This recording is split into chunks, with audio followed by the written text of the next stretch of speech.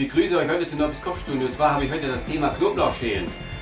Und zwar das Knoblauchschälen, das geht mir sowas auf den Sack, das ist so ein Scheiß, dieses Gepfriemele. Aus dem Grund habe ich mir hier so ein Teil zugelegt, das ist so ein Silikonschlauch, sowas ähnliches. Und wie man damit den Knoblauch schält, das zeige ich euch jetzt gleich.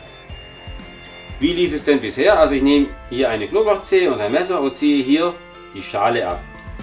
Das funktioniert mal gut, mal weniger gut. Manchmal ist es aber auch voll ätzend.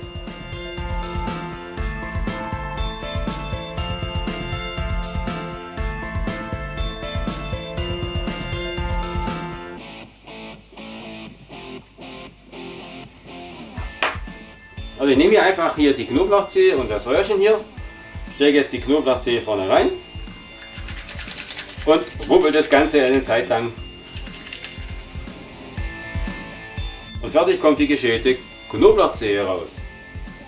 Nehme ich noch eine Knoblauchzehe, stecke sie wieder vorne rein, wuppel das Ganze und fertig kommt wieder die geschälte Knoblauchzehe. Und die nächste Knoblauchzehe stecke ich vorne rein. Das Ganze wird ein paar Mal hin und her und wieder ist sie geschält.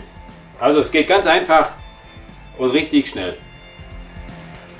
Zum Schluss möchte ich nur noch erwähnen, dass der Knoblauch-Schäler nur ein paar Euro kostet. Und ich denke, die Investition lohnt sich. Und ich würde mich freuen, wenn ihr das nächste Mal wieder einschalten würde bei Nobis Kochstunde. Tschüss, bis zum nächsten Mal.